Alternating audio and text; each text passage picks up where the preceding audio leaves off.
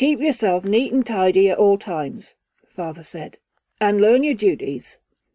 Read a portion of the Holy Scriptures every night before retiring, Mother instructed, and Father nodded his agreement. Harriet waved to them from the coach window, more than a little frightened, if the truth be told, for this was the first time she had been away from home, and she was going into an unknown future. The coachman whipped up his horses. The guard blew a blast on his horn, and they were away, drawing clear of the village, leaving the happy years of childhood behind. "You look distressed, my dear," a kindly-looking matron on the opposite seat said. "You are leaving home for the first time?" Harriet nodded while patting her eyes with a nice clean handkerchief, freshly laundered by Mother that morning. "Never mind," the good lady consoled. "You'll soon get used to your new surroundings. It's good for youngsters to break away from the apron strings. Going into service, I expect." "Yes, Mum," Harriet nodded again. "Begging your pardon, but how did you know?" The lady laughed. "Can always tell. Fresh young thing like you, all done up in your Sunday best.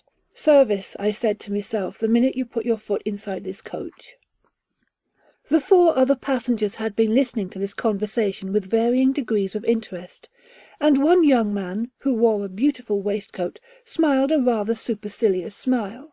"And what household is to be honoured by your service? Buckingham Palace?" "Oh, no," Harriet gasped. "But I am going to a nobleman's house, Lord Dunwilliam's." "Are you indeed?" The young man produced a quizzing glass and examined Harriet carefully for a few minutes, as though she were some rare specimen he had not encountered before. At length he dropped the glass which dangled on the end of a gold chain, and pronounced his verdict. "You should fit into Dunwilliam's establishment very nicely," he said. "Very nicely indeed." Harriet stood in the courtyard of the Royal George and watched the departing mail-coach rumble its way up a slope and out onto the main highway. The last link with home had been broken, and she was now alone, subject to the caprice of total strangers. She sat down on her black box, not daring to enter the inn, for Father had often stressed the evil which lurked in such places, and wondered what she should do. Father had said someone would be waiting to meet her, but so far none of the loungers that were clustered round the inn door advanced to claim her. Presently, however, a tall, dark man, dressed in a cassock, entered the courtyard. His coming seemed to alarm everyone in sight, for they dispersed, scattering like corn husks before the wind. Harriet saw the priest had a long, harsh face, a visage she knew to be right and proper for a man of his calling, and she got quickly to her feet, performing a little bob, thus displaying a seemly respect for the cloth and a sense of righteous humility. The reverend gentleman interrupted his journey towards the inn, which, if his expression was any criterion, boded ill for its occupants, and scowled down at the girl. "And pray, child, what is a girl who displays all the outward signs of a proper upbringing doing in this place of iniquity? And unattended, eh?" He barked the "A" with such ferocity that Harriet trembled before bowing her knee into another bob, an action her mother had often stressed was most pleasing to the quality. "If you please, sir, I am waiting to be picked up." "What?" The roar made Harriet realize she had not perhaps chosen her words well, and she hastened to explain. "Begging your pardon, sir, but someone is to collect me. I am to be kitchen-maid, if it so please you, at Dunwilliam Grange." "Repeat," the priest said, his jaw-muscles quivering. "I say, if you have the brazen effrontery, repeat what you have just said." "If you please, sir, I am to be kitchen-maid at—" "Yes, go on. Where, child, where?" "Dunwilliam Grange, sir." One hand seized the front of her dress. The other tilted her chin, and the raucous voice rang out. "The face is fair, eh? I grant you the devil has grown cunning and now hides his evil under a pretty, nay, even an innocent mask, but I am not deceived, eh? The form is shapely, well calculated to inflame men's senses, but I warrant that somewhere the great beast has left his mark, eh? Tell me, wench, where is it?" "I don't know what you mean, sir." Harriet dared not struggle, for she saw the reverend gentleman was sore afflicted. Saliva was trickling down the corners of his mouth, and his eyes were dreadfully bloodshot. She recalled that Gaffer Cheeseman had a similar appearance after he had drunk 2 gallons of cider on an empty stomach. The priest tightened his grip. "Not know what I mean, eh? Going to Dun William Grange and pleading the innocence of a lamb that has just seen the light of day? I would as lief believe the sun rose at midnight and the devil bathed in holy water. Now I ask again, girl, where is the mark? The secret tit from which the beast takes substance?" "I have no mark, sir," Harriet was crying. "When you have slept, I am certain you will regret abusing me so. My father says cider breeds madness."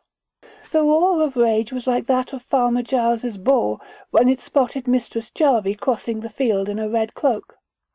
The priest spun her round and, gripping her dress at the neckline, ripped it open to the waist. Harriet felt the cold air on her back, and she pulled away, only to have her hair grabbed. The now spluttering voice shouted, "The flesh is white, eh? So is the leper that is cast out from the haunts of men, but I will find the mark, eh? I will find it." "Enough!" A sharp voice cut across the priest's tirade like the blade of a knife, and Harriet was suddenly released, to go sprawling face down on the cobblestones, where she lay sobbing for a few moments, then, remembering her half-nude state, scrambled to her feet. A man was just dismounting from his horse and tossing the reins to a nearby ostler. He sauntered over to the sobbing girl and glaring priest. Harriet, despite her distress, thought she had never seen such a beautiful gentleman before. He was tall, with a lean, bronzed face and a pair of dark, penetrating eyes. His hair was jet black, save for a single white streak which ran from the centre of his high forehead to the base of his skull. He was dressed all in black, relieved only by the silver trimmings on his cloak. He smiled, revealing even white teeth. "I admire your taste, parson. But in public, whatever would the dear bishop say?" The clergyman crossed himself, then backed away a few paces. "Avaunt, Satan!" The gentleman laughed. "I will be gone when the mood suits me. I will not ask why you molested this pretty creature, for you are as crazed as a cracked jug, and I have not the time for the prattle of a madman. Where were you bound, girl?" Harriet would have dropped a curtsy, but she suspected such an operation might cause her to release her torn dress, so she meekly bowed her head instead. "To Dun William Grange, if it so please you, sir." "Another of your imported devil spawn," the priest growled, and the gentleman raised his hand in mock horror. "You malign me? I rarely snatch from the cradle, but I grant you she is a delicious morsel. What post are you to fill in my house, child?" "You are Lord Dun William," she gasped. He sighed deeply. "I fear so." "I am to be your kitchen maid, my lord." "Indeed? I was not aware that we needed one. It must be you that rogue Hackett was supposed to collect, but he ran the dog-cart into a ditch. Drunk as a priest at a bishop's convention." He made an ironic bow in the parson's direction. "Your pardon, Mr. Dale, I forgot. You prefer stripping girls to opening a bottle." "The day of reckoning is coming." The Reverend Dale shook his fist. "I know of the obscenities that take place in that proud house, but I tell you the time will come when its stones will be levelled to the ground." "You'd best ride before me, girl." Lord Dunwilliam smiled down at Harriet. "'Twould not be wise to leave you here with that poor mad fool, and heaven above knows when Hackett will be sober enough to drive a cart." He beckoned to the ostler. "Take the girl's box into the inn. Someone will call for it later." He mounted the great horse, then, leaning down, pulled Harriet up. She sat side-saddle, trying hard not to lean against him and very mindful of the strong arms that railed her in on either side when he took up the reins. They rode out of the courtyard, and the Reverend Dale's voice followed them. "God is not mocked. He will send forth his legions, and they will crush the forces of evil. Cursed be ye that walk by night, for darkness will be your lot for all eternity." "The home of my fathers," said Dun William in a low tone. "See, girl, the nest in which I was hatched." The grey-stoned house stood before a screen of trees, turreted, a face with many eyes. It was a structure of rare, if somewhat grim, beauty. Harriet wondered if she dare enter such a grand place with a torn dress and a dirty face. "It's very nice," she said. Lord Dun William chuckled. "I doubt if there are many hereabouts who would agree with that description. How in the name of sanity did you ever become engaged as my kitchen maid?" "Mother, who was in service before she married, wrote to an agency in London, for she knows her letters and writes as good a hand as parson himself. They sent someone down to see me, and I am to be on a month's trial." His lordship grunted as they rode down one hill and then up another, finally to pass through the great iron gates of Dun William Grange.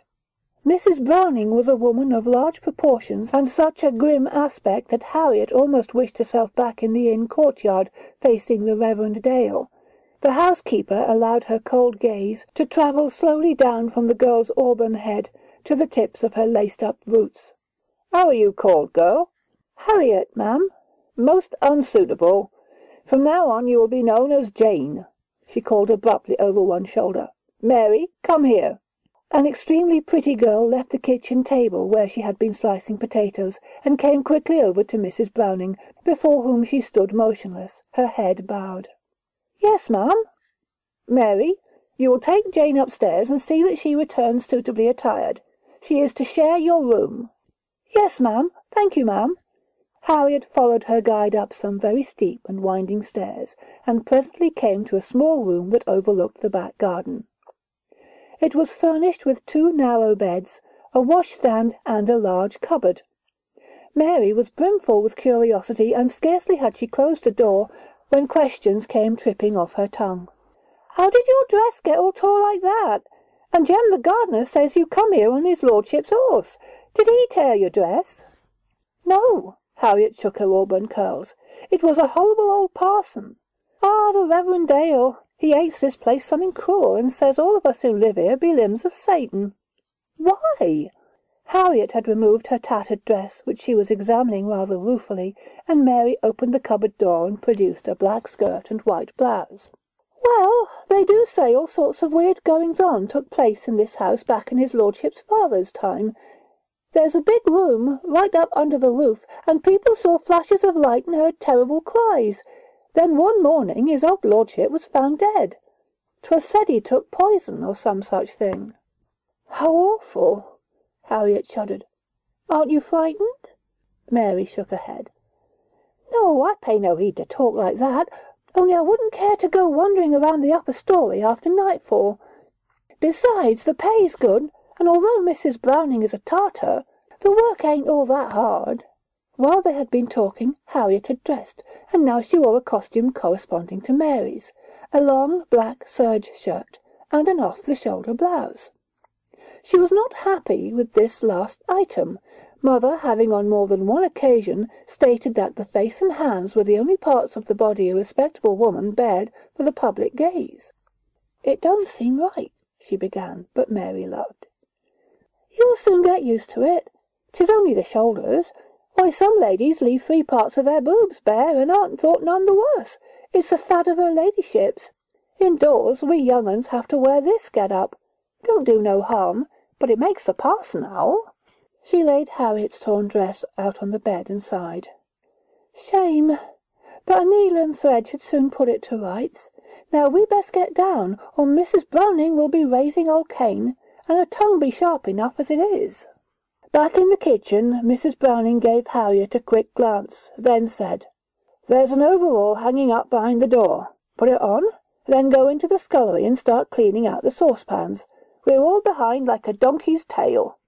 During the days that followed, Harriet began to realize to some degree why the Reverend Dale entertained such pronounced misgivings about the household at Dun William Grange. With the exception of Mrs. Browning, all the female staff were young and extremely pretty. Another disquieting piece of information was that few completed their month's probation. The turnover in female staff was alarmingly high. Once, when washing up in the scullery, she heard Jem, the head gardener, and Hackett, a bearded, morose individual, talking as they sat drinking beer at the kitchen table. "That new un be shapely. 'Twould be a good tumble in the hay." Harriet wondered what this remark might mean, but, realizing that she was the new one under discussion, wiped her hands dry and stood listening. "Won't last long," Hackett stated. "They never does. After a little chat with her ladyship, out they goes." "That be a strange thing." Jem refilled his glass from an earthenware jug. "Why be that? Right as a trivet, until they has a little heart-to-heart with her ladyship. The number of boxers and blubbering wenches you've driven down to the Royal George, don't they talk right or summat?" "Maybe," Hackett murmured gruffly. "Maybe." There was a full minute's silence, and Harriet wondered if the conversation had come to an unsatisfactory conclusion. Then Hackett spoke again, but this in a low, though perfectly audible tone. "Jem, if I tells you summat confidential like, will you promise to keep it under your hat?" "I'll be as silent as the grave," Jem promised. "I'm not one to blab, you knows that." "Well," Hackett said, and cleared his throat. "Perhaps I shouldn't tell you, as his lordship gave me a gold piece to keep me mouth shut, but it's lain on me conscience, and I'd like to unburden, if you knows what I mean." "Aye, man, get on with it." "Well, about 2 years back, do you remember that red-headed piece, Clara? Only her real name was Jenny Binns. Well, she went upstairs for a little chat with her ladyship. Excited she was. Thought maybe she'd get promotion to above stairs, and I didn't tell her no different. It must have been about 6:30 when his lordship comes over to the coach-house. Looked a bit down in the mouth, he did. He says, 'Hackett, Clara's been taken ill. I wants you to take her to the good sister,' he says. 'I'll ride over and see the Mother Superior.' Well, I thought that a bit funny, see? Any road, I went up to her ladyship's room, and there was the girl looking as if she had a fit. Speechless she was, with her face all twisted up, and her eyes, 'struth, you'd think she'd seen old Nick himself." "Do you think that maybe," Jem asked in a low, quivering voice, "she had?" "No, man, I don't know with that nonsense. But I tell you summat else. There were 3 ruddy great scratches down her back." "No," Jem gasped. "You're having me on." "True as I sit here. Her blouse was all tore, and scratches like claw marks down her back. Don't know what they thought of it up at the convent. Mad dog, mayhap. Anyway, her ladyship was furious. Kept muttering about her almost being the one."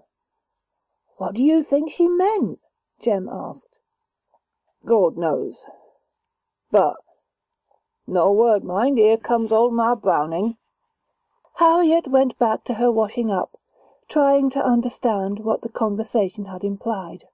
Above all, what sort of person was Lady Dunwilliam? "Mary, have you seen Lady Dunwilliam yet?" "Once or twice." Mary was bathing her feet in an earthenware bowl. "She walks in the small garden sometimes. Why?" "I just wondered. You haven't been up to see her?" "Oh, I see what you mean." Mary wiped her feet on a towel, then, opening the window, emptied the contents of the bowl onto the garden below. "That'll make the cabbages grow. No, Mrs. Browning said her ladyship would want a few words with me some time, but nothing's happened yet." Mary climbed into bed and blew out the candle before snuggling deep into the feather mattress. She grunted with complete satisfaction. "Never slept on a feather mattress till I came here. Do you proud, they do." "What's she like?" Harriet asked. "Who?" Lady Dunwilliam. Oh, I've never spoken to her. She's got a lovely face. But she's deformed. Deformed? Yes. Mary turned over, making her bed creak. She's got an lump. Terrible it is. A great bulge that comes up to her shoulders. I never seen anything like it. We had a hunchback in our village, Harriet said, and the boys used to poke fun at him. He was a nasty man who beat his donkey. If you poked fun at Lady Dunwilliam, Mrs. Browning would most likely beat you.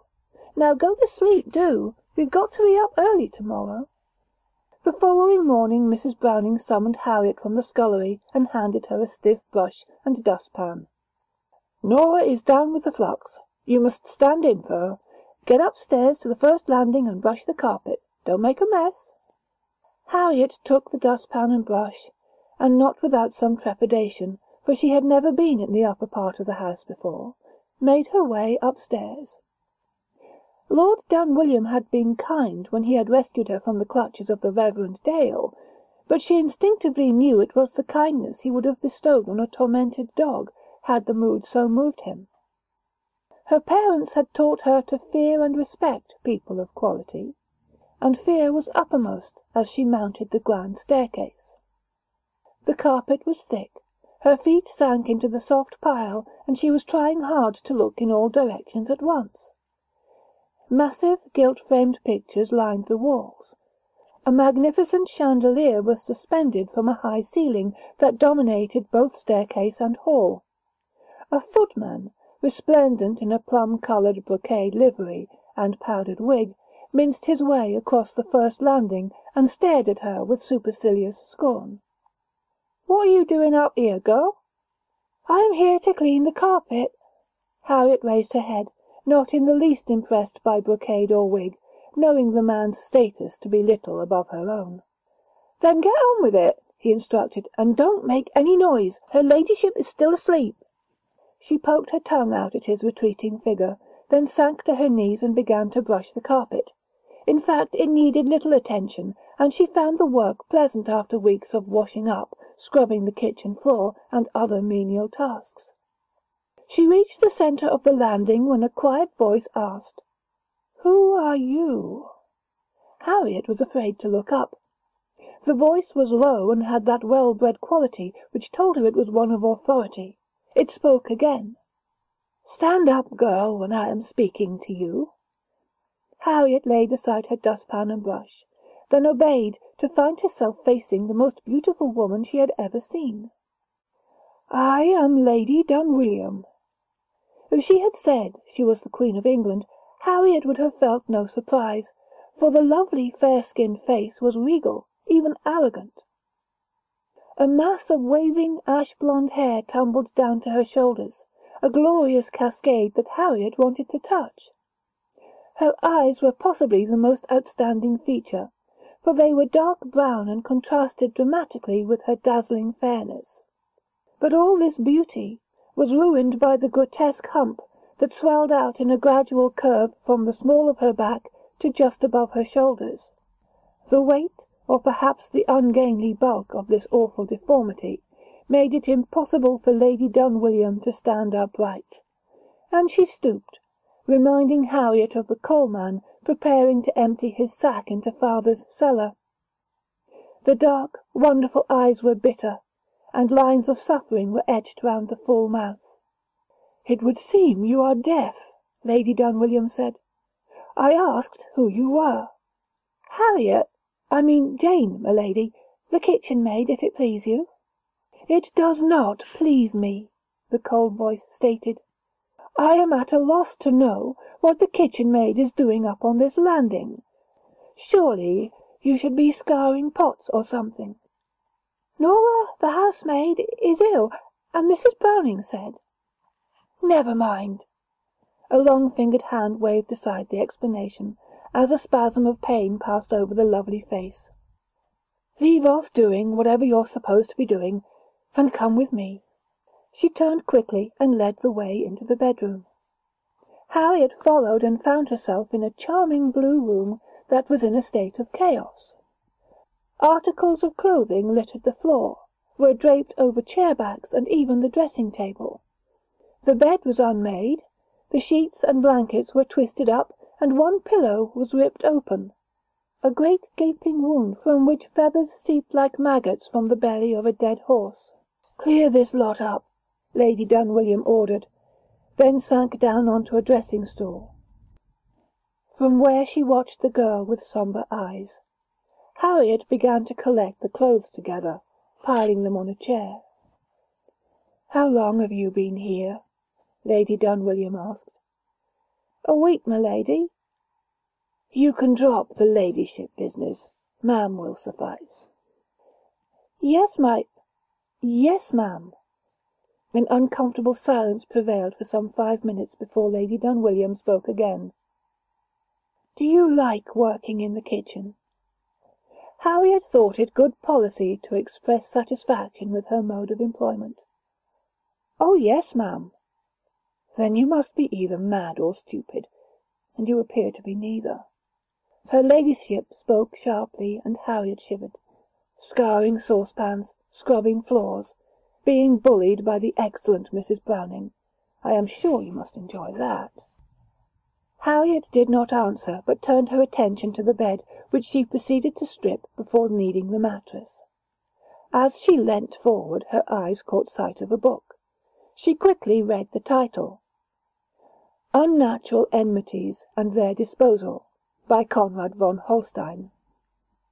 She must have gasped, or betrayed some sign she was startled, for instantly Lady Dunwilliam asked, "What is it, child?" "Nothing, ma'am." "Don't lie. Was it that book? Can you read?" "Yes, ma'am." "An unusual accomplishment for a kitchen maid. Who taught you?" "My mother. She was in service at Sir William Sinclair's house, and Lady Sinclair allowed her to study with the children." Lady Dunwilliam pointed to a chair. "Come and sit down and bring that book with you." Harriet crept forward, clutching the book with moist hands, not at all sure she should obey. Mother had been most indignant when a milkmaid had once sat down in her presence.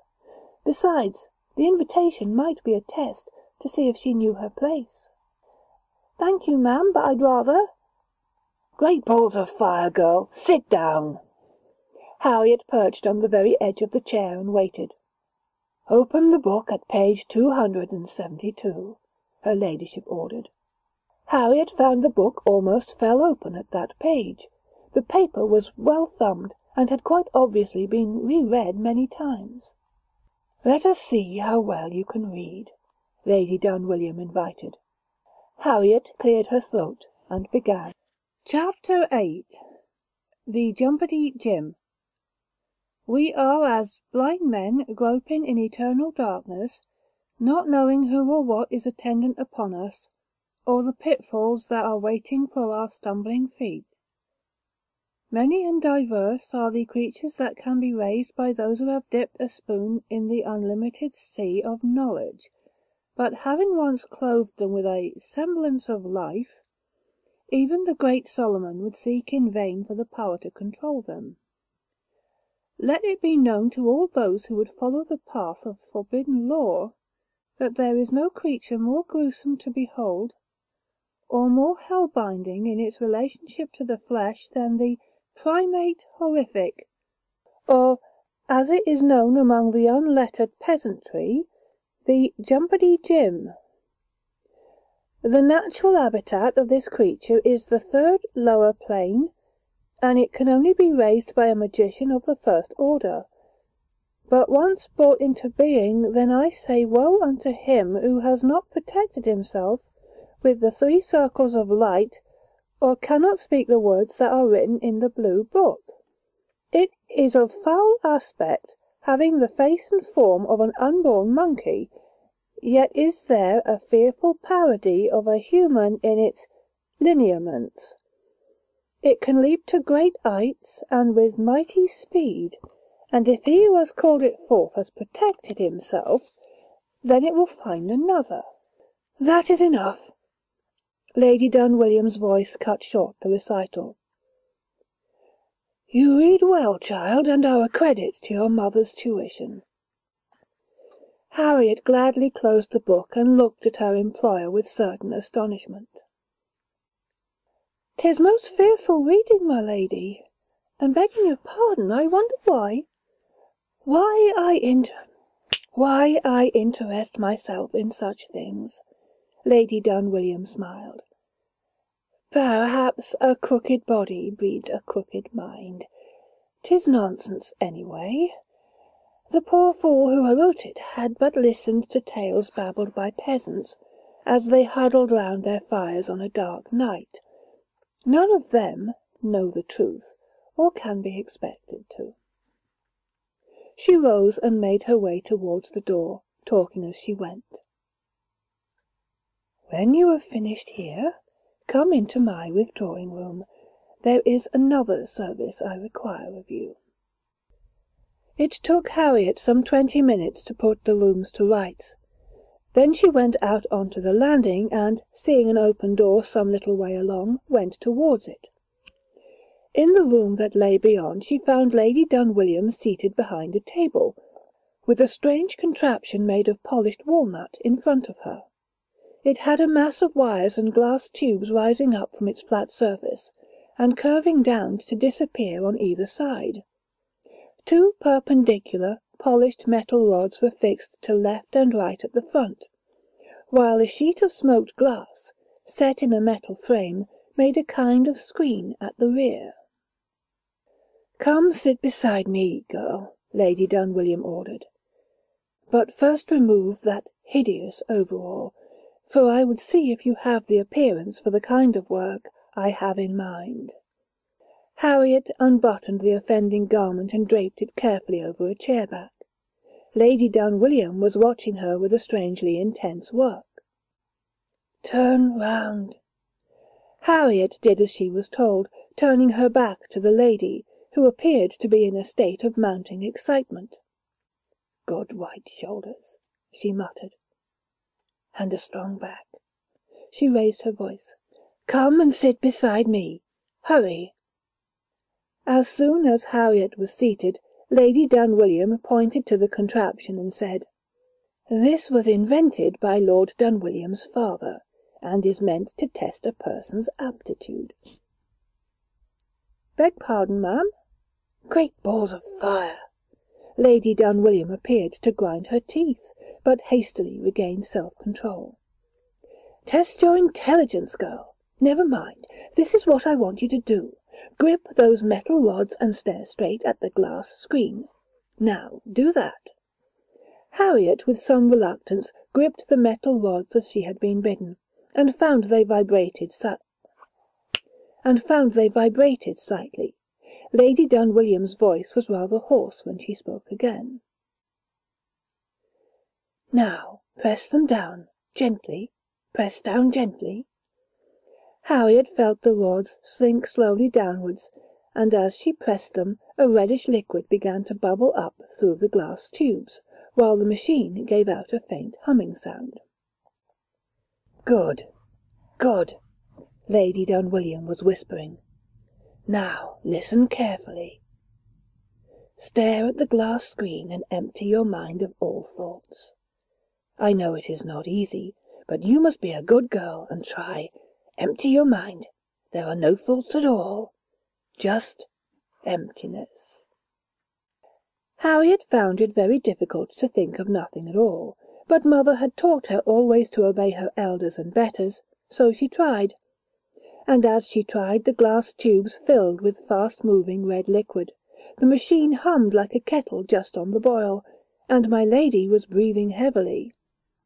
The smoked glass screen was getting bigger, or so it seemed, and its surface was most certainly becoming brighter, was developing a pulsating silver sheen that would have alarmed Harriet had she not been so enthralled.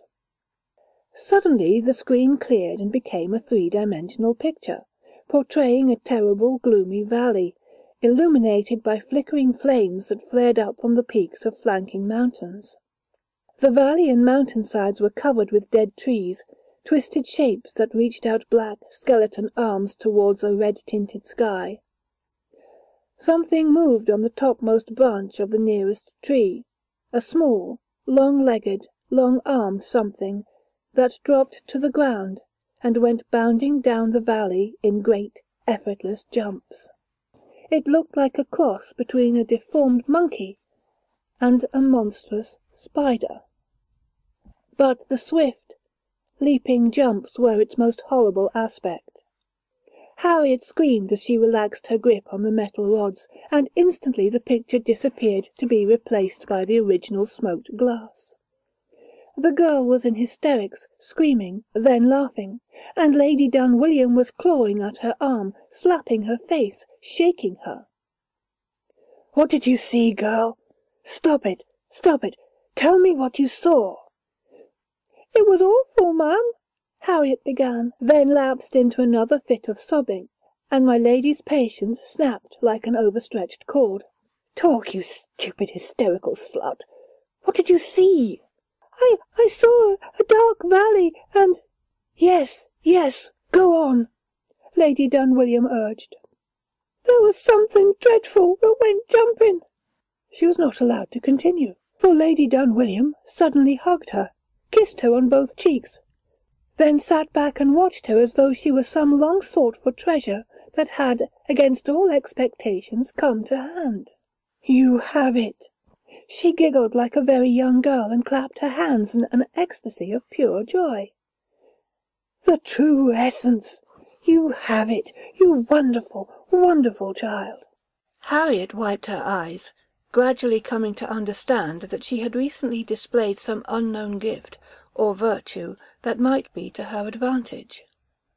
"Beg pardon me, lady, but what exactly have I got?" "Good heavens, child!" Lady Dunwilliam was looking from side to side, as though searching for a plausible explanation. "You have intelligence and imagination. The aptitude machine demonstrated that beyond all doubt.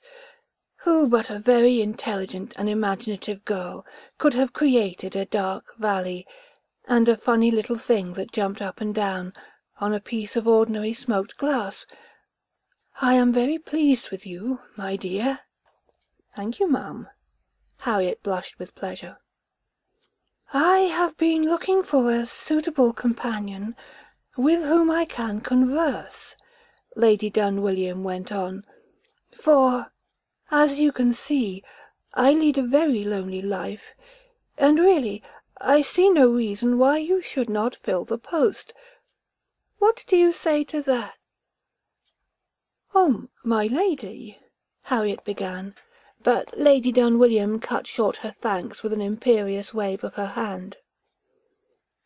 "That's settled, then. There's a nice little room next to mine, and you might as well move in right away." "What will my duties be?" Harriet asked. "Duties?" Lady Dunwilliam appeared to be at a loss for words for a short while, then, as though struck by a sudden thought, said, "Reading. You may read to me, and keep my rooms tidy." "I will endeavour to give satisfaction, ma'am," said Harriet. For no apparent reason, Lady Dunwilliam suddenly began to laugh. Youth is adaptable, and Harriet soon got used to doing practically nothing at all. That is not to say her erstwhile companions of servitude either accepted the situation or failed to show their shocked surprise.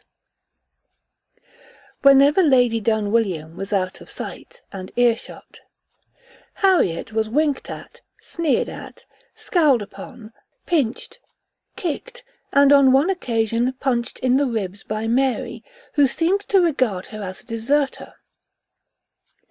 She was also envied, and by those who said they knew more than they were prepared to reveal, pitied.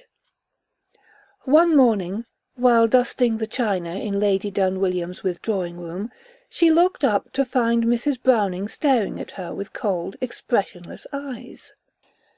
"Do you know why her ladyship has taken you to her bosom, girl?"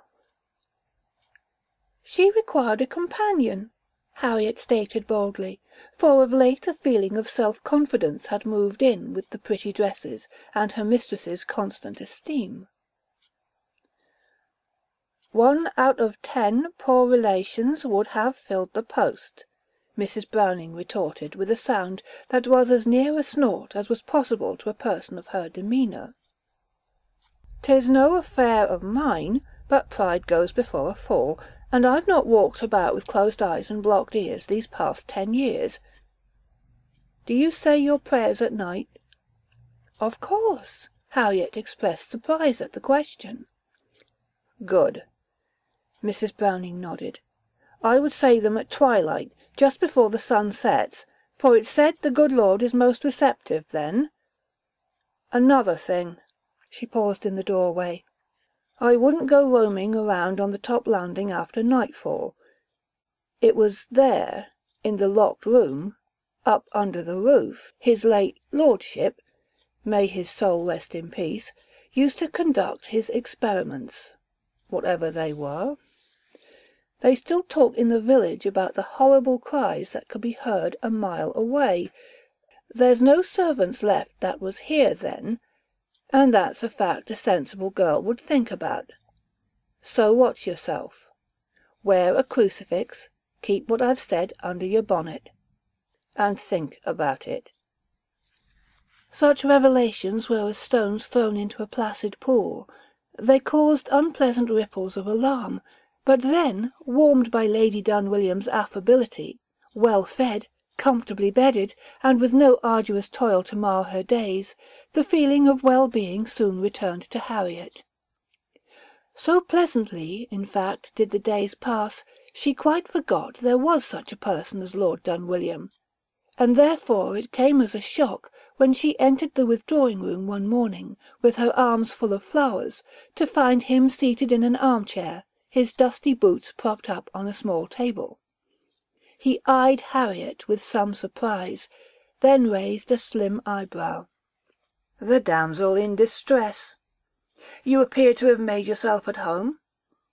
Harriet curtsied and almost dropped her flowers in the process. "Her lady, she said I was to be her companion." Lord Dunwilliam seemed to uncoil like a handsome snake. He towered over her, his eyes suddenly alight with a gleam of dawning joy. "She made you her companion? Well, that is marvellous news." Harriet had not thought his lordship would greet her elevation with anything but complete indifference. But here he was displaying all the emotion of a man who has been told he has just inherited a large fortune. He seized her roughly by the shoulder, kissed her soundly on both cheeks, then rushed from the room and tore upstairs. For the first time she experienced a cold wave of apprehension. She remembered the story Hackett had related, Mrs. Browning's sinister warning. Why should Lord Dunwilliam express undisguised joy when he learned the kitchen-maid had been promoted to lady's companion? What should have been an unthinkable thought struck her. Was she to play Hagar to Lady Dunwilliam's Sarah?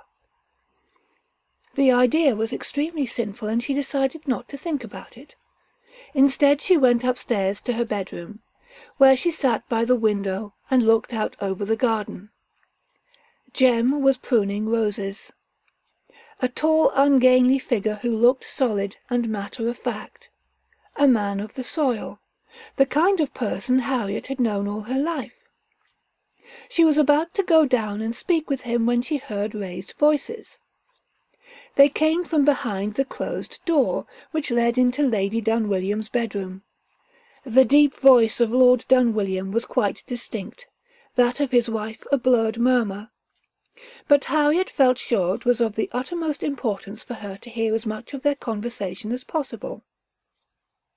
She bent down and applied her ear to the keyhole. His lordship was striding up and down, clearly much agitated. Lady Dunwilliam reclined in a chair and was tapping the palm of her hand with an ivory fan as though stressing her impatience. "Are you absolutely certain?" Lord Dunwilliam was speaking. "You know what happened last time?" Harriet could not hear her ladyship's answer. Then the man spoke again. "We must get her accustomed to the idea, God knows how. She seems simple, and perhaps money and the promise of a life of ease might reconcile her. We can but try. There must be no talk. That mad fool Dale is already shouting witchcraft at the top of his voice. If he were to know the truth—" The lady began to cry, and Dunwilliam was about to put his arm around her shoulders, but, as though repulsed by the hideous hump, took one of her hands instead. Harriet stood up, then walking over to the window, looked down at Jem, still peacefully pruning his roses. "How long have I been here?" Jem sat on his wheelbarrow and lit an old clay pipe. "Well now, let me think. Must be nigh on 8 year, just after old Sir Harry Sinclair died. I heard his lordship was in need of an head gardener, so here I comes." "Was Lord Dunwilliam married 8 years ago?" Harriet asked, tapping her front teeth with a rose stem. "That he were," Jem nodded, "and had been for 2 years. Poor lady must be cruel hard for her being afflicted the way she is, especially with that pretty face." "His lordship must be a very kind man." Harriet spoke with assumed artlessness. "I mean, it's not every great gentleman who would marry a cripple." "I guess he be kind enough," Jem agreed. "But they do say she wasn't a hunchback when he married her. Sweet 16 she were, and as straight as a larch. Some sickness took her after they'd been married nigh on a month, and when she was up and about she were as you see her now." "No," Harriet gasped. "Honestly?" "So they say. Mind you, that was way back in the old master's time, and there be no servants here now that were there then, but it sounds right. I can't see her up and bucko like his lordship marrying a humpy. Must have been a sickness affected her spine, made it all crooked like." Harriet agreed, and wondered if the sickness were catching. They dined together that evening.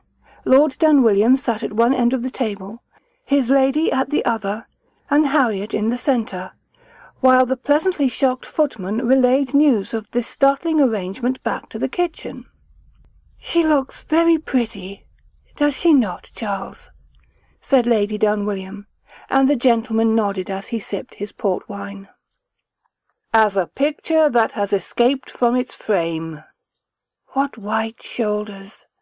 Her ladyship laughed so joyfully, and looked so beautiful, one was inclined to forget the awful hump, and Lord Dunwilliam chuckled as though she had said something very witty. "With a strong back to support them," he nodded gravely. "A veritable column of ivory." This was too much for her ladyship, who shook with helpless merriment, so that the hump seemed to jump up and down, and her face was a mask with narrowed gleaming eyes, and a gaping mouth. Then suddenly the laughter was strangled by a gasp of pain, and the lady was bending forward, shaking her golden head, while making a series of animal-like cries. Lord Dunwilliam sat back in his chair, and closed eyes that were bleak. His voice was scarcely above a whisper. "Sit still, my darling. It will pass." "What is wrong?" Harriet's pity was aroused, as also was her alarm, for her mistress seemed to be in mortal agony, what with the terrible groans that were being forced out from behind her clenched teeth, and the way her long fingers gripped the table edge. "Is there aught I can do?" Lord Dunwilliam sat perfectly still, his eyes still closed, but the ghost of a smile creased his mouth. "Nothing, child. 'Tis but a gripping pain."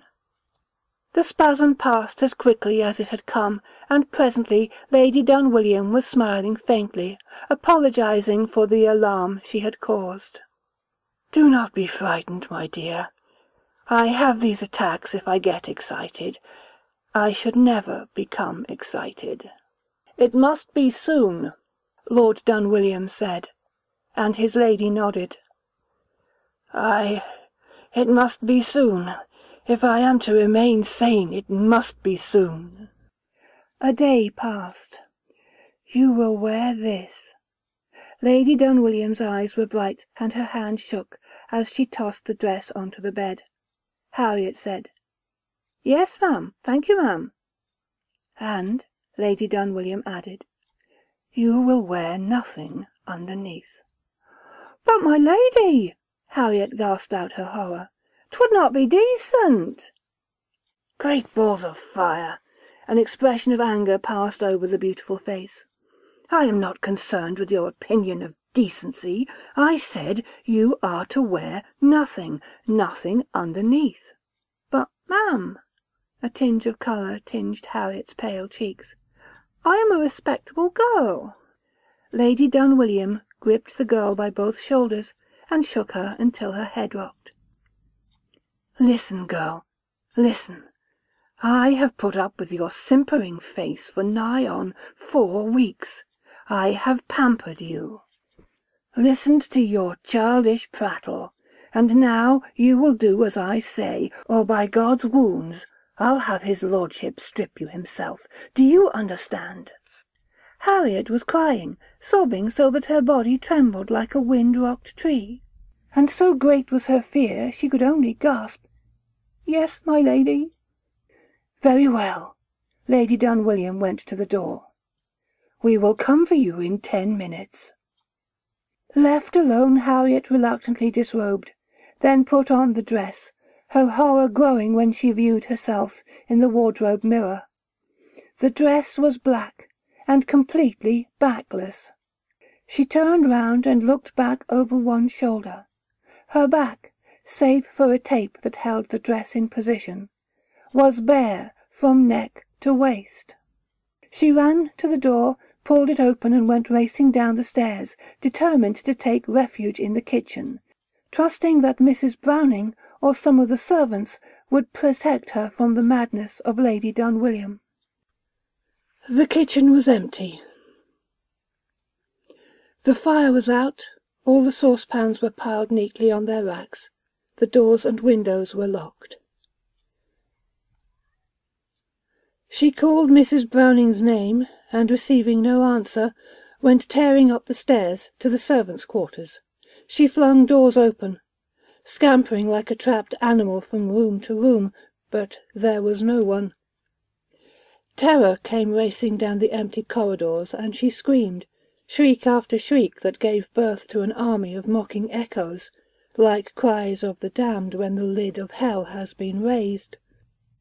She fled back through the echoes, stumbling down one flight of stairs, fell down the next, picked herself up, then tore out into the main hall.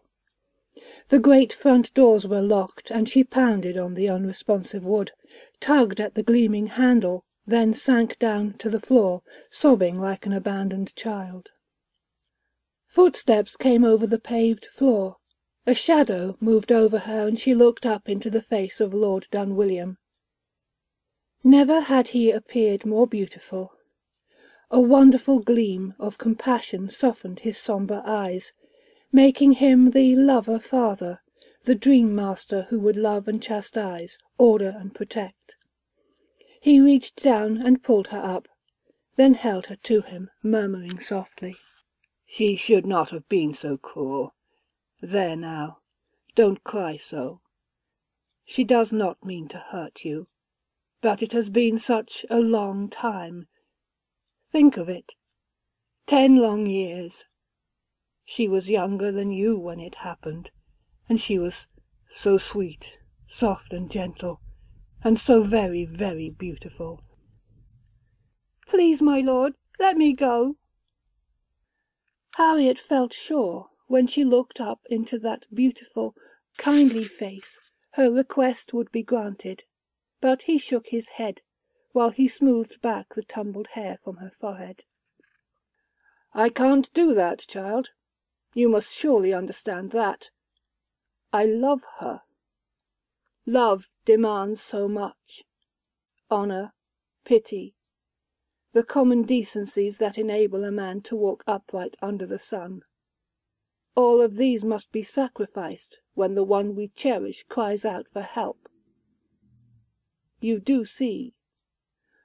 I'm so frightened, Harriet said as he began to lead her across the hall and up the grand staircase. Please, I'm frightened. Lord Dunwilliam had an arm about her waist, and he held her left hand in his. The deep voice went on, carefully manufacturing words that had no meaning.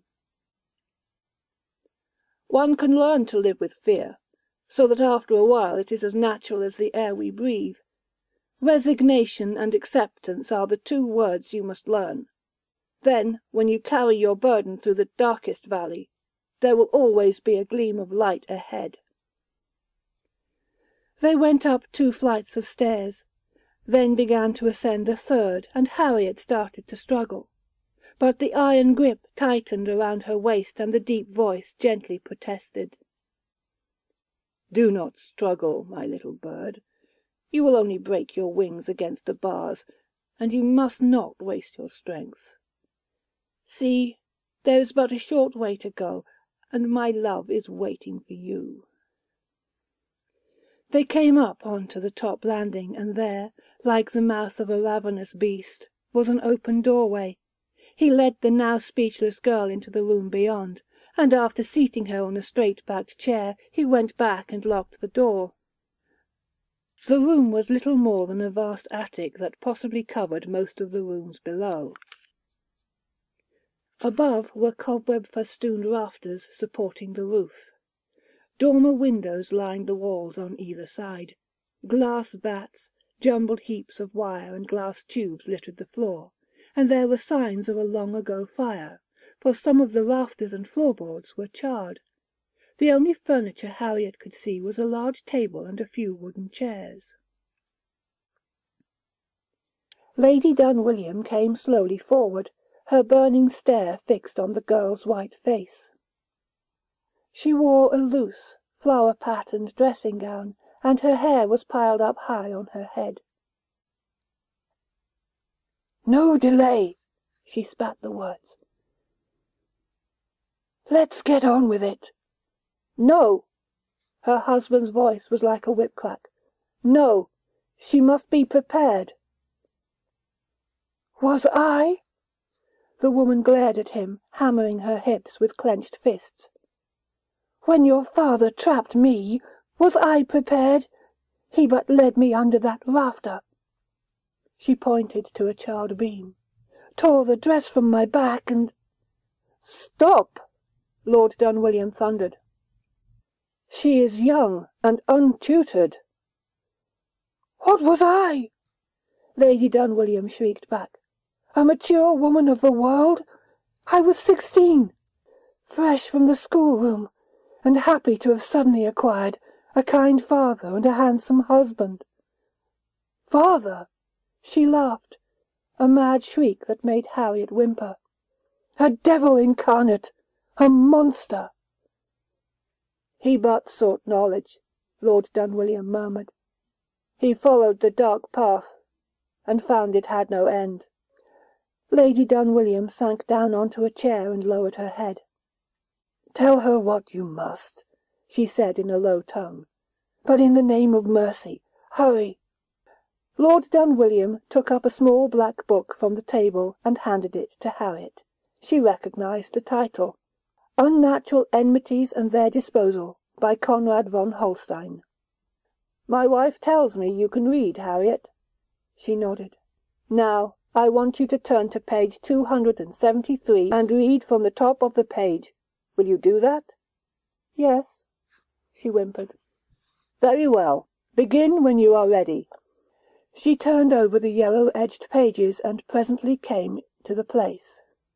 The page stared up at her, the words mutely demanding a voice. She began to read. "The primate horrific, or Jumpity Jim, hath little intelligence, being but a form of low existence that doth demand life-essence and warm blood.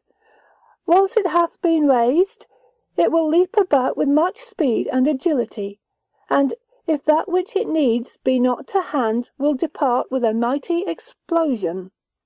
But should there be within the radius of 20 feet a virgin, who hath the right essence, and should the flesh of her back, that which lies between the neck and the upper portion of the loins, be bare, then it will leap thereon and will become as part of the poor wretch, as doth the legs and other members that did God in his bountiful goodness provide. Once the abomination as mounted the steed, it can in no wise be removed, unless a like virgin, cursed with the same essence, can be induced or forced to accept the loathsome burden. That is enough, Harriet.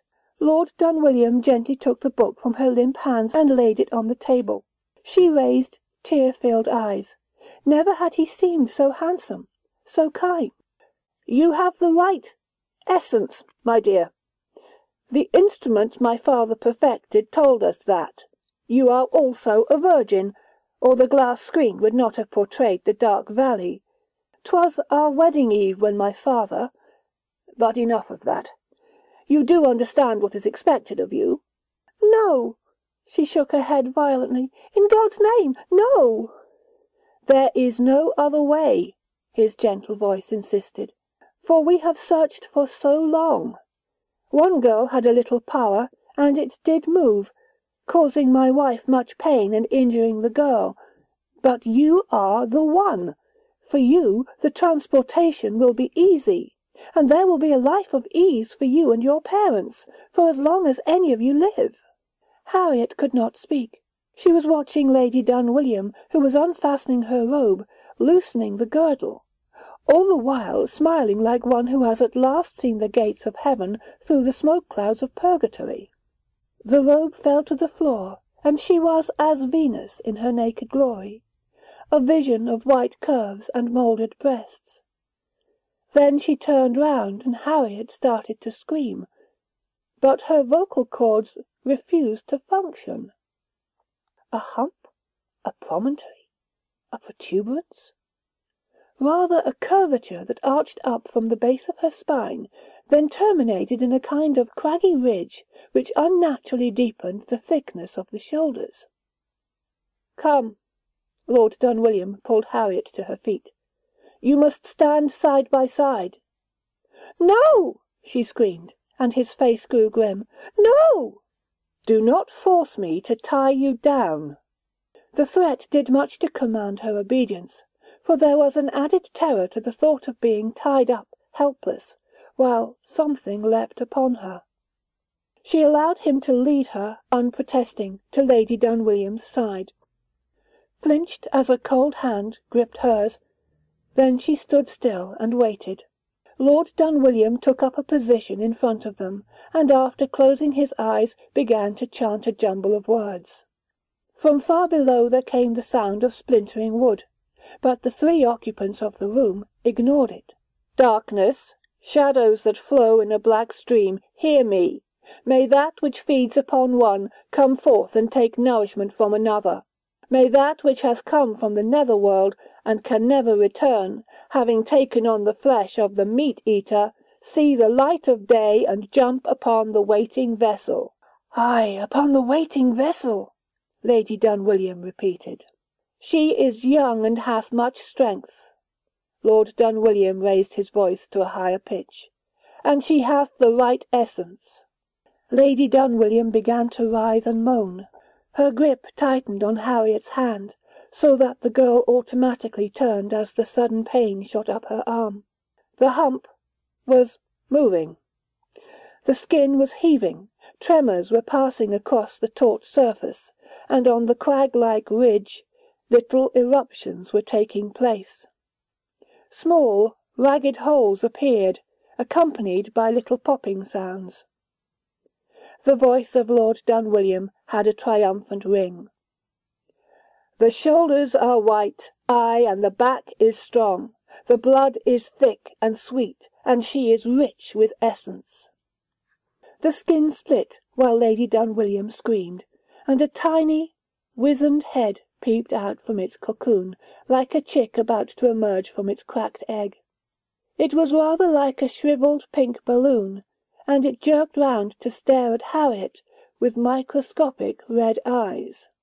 The girl gave a hoarse cry and jerked her hand from Lady Dunwilliam's loosened grip, before tearing wildly across the room in an effort to escape. As she did so, the woman was flung onto her face, while something went leaping up to the rafters, then down to the floor again. A black, pink-tinted something that moved so fast it was only a blur that streaked up and down across the room.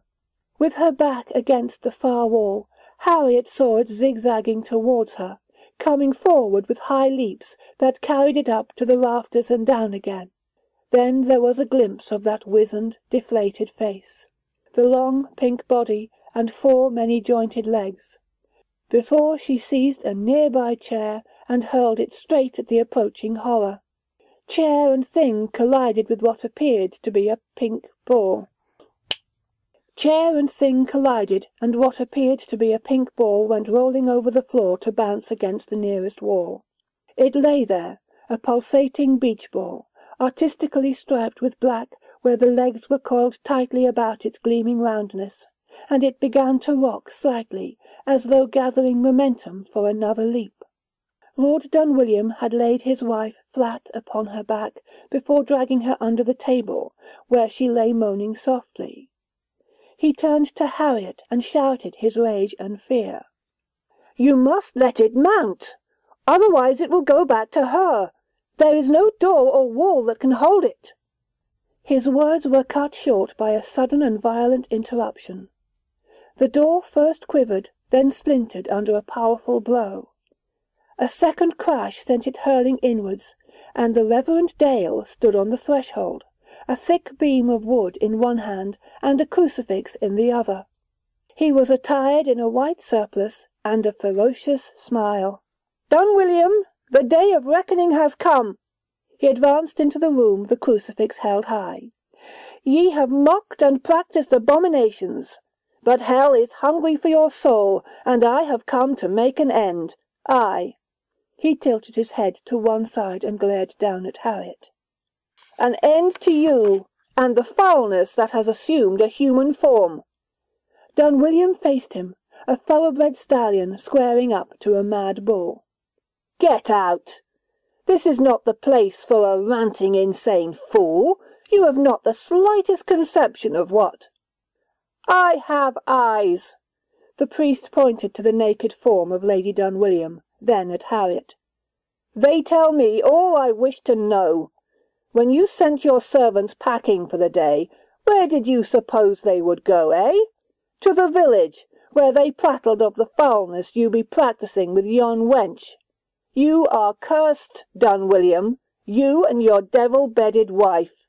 Dunwilliam struck the white face, then gripped the not-so-white surplice and punched the priest about the body, all the while shouting obscenities, bellowing out his mad rage.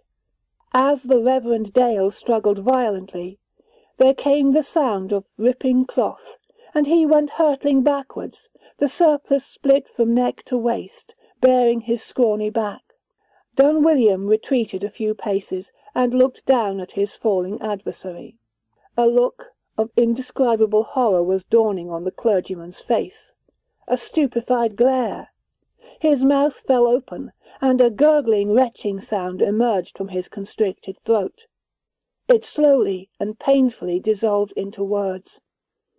"What foul thing is on my back?"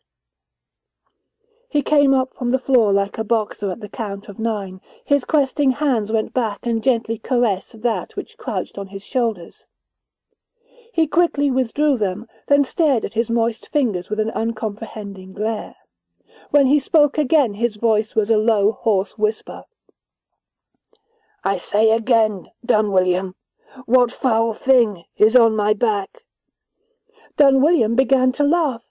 He roared, slapped his thighs, shook with uncontrollable merriment, while tears ran down his cheeks. Harriet could only watch the Jumpity Jim. It was perfectly at home on the Reverend's back. The head was nestling sideways, a little below Mr. Dale's neck. The legs were folded neatly under the pink, narrow torso, and a slimy excrescence oozing out from every part of the body was rapidly congealing into a chalk white skin. Lord Dunwilliam at last gave utterance. "Your Holiness has condemned you? A virgin! A virgin whose flesh is bare from neck to waist! What in God's name is it?" Dale was trying to shake his dreadful burden off. He twisted, jerked, then gasped when the creature tightened its hold. "You must not get excited," Dunwilliam warned. "It's a primate horrific, a Jumpity Jim," he grinned. "I should take it to a monastery. It will find many changes of abode there." The Reverend Dale backed away towards the door, then, after vainly trying to speak, turned and went staggering out onto the landing. They heard him stumbling down the stairs. 5 minutes passed before Harriet's strength returned, and she too was able to creep from that room of horror. She left Lord Dunwilliam holding his wife and rocking her gently. They were both laughing softly. Down on the lawn they were waiting, terrified men with blazing torches, and they shrank from the Reverend Mr. Dale as though he were a leper. One man, braver than his fellows, approached the hump-backed figure and asked in a strangled voice, "What is it?" The clergyman grinned, a terrible baring of teeth, and he beckoned the man nearer. "Are you a virgin?" he whispered. "Eh? Are you a virgin? If so, take off your shirt and we'll dance a merry jig." The man retreated, murmuring, "Witchcraft. They have bewitched him and put the devil on his back." "Witchcraft!" The word leapt from mouth to mouth as they moved with uplifted torches towards the house. Harriet they spat at, beat about the face and back, before she managed to escape from the garden and ran out to the dusty road that led to the village. When she walked over the narrow bridge she did not look down into the dark waters of the river, and did not therefore see the figure of Mr. Dale floating, face downwards. She did, however, look back and see great scarlet tongues trying to lick the steel-blue sky. Dunwilliam Grange was burning. She went on down the road, a pathetic, bowed figure, wandering the short but perilous path that separates the cradle from the grave. Her white back gleamed in the sunlight. A little way back, something was zigzagging across a meadow, leaping over hedges, swinging from the lower branches of an occasional tree. It came to a gate that barred the entrance to a dusty road. There it paused, the deflated, wizened head tilted to one side. Tired, hesitant footsteps came shuffling along the road. They passed the gate and went on, behind a low hawthorn hedge.